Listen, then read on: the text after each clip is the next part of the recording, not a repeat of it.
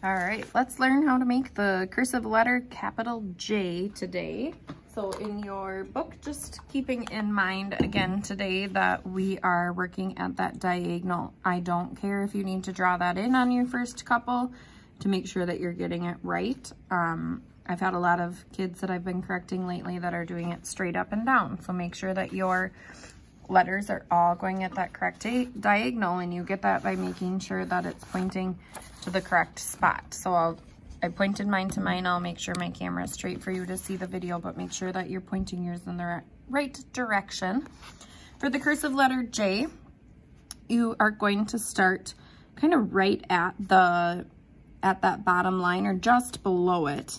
You go all the way up with kind of a little curve to the top. Once you hit the top, you come down and it follows that angled line that we already talked about. Then you'll touch the top of the line below and come around. So you start here, 1, up to the top, come down, around, back down, touch down here and go down. Notice you're stopping here, which would be the top of the next line. And then you're going all the way up to the top there. So let me show you it right here. So I start just below that line, I make my loop at the top, I come back down, I loop around and go like that. So here, around, down, and back through. Let me show you again, right here, up to the top, down, around, and back through. So that's the cursive letter capital J. Since this is a little bit tricky, I just want you to do 3 of them and then stop and show your teacher so that they can help you correct them before you finish this whole section. So do 3, show your teacher. Once they tell you you're good to go, you can finish this section. But before you finish that section, let's talk about what's wrong with these to fix anything that you might be doing wrong with yours too. So in number 1, this one should be going further over that way. So this top part is not wide enough. In number 2, this part should be going all the way down here and then back around. So this part needs to be fixed.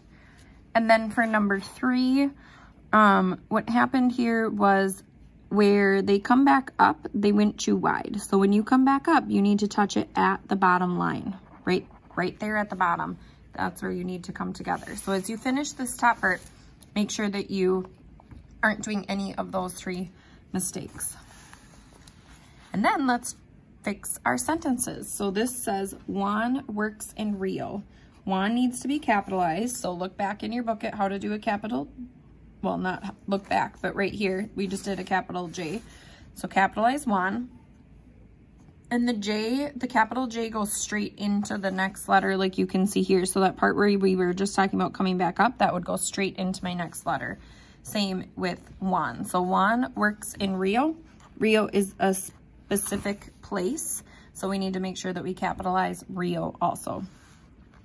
This should say, where is Jerusalem? Well, we need an E at the end. So where is Jerusalem is a question. So instead of an exclamation point, I need a question mark and I need an E at the end of where. So rewrite both of those sentences, and then I want you to show your teacher those too, because we really need to start getting our sentences looking really smooth as we're getting ready to write letters to people. So good luck.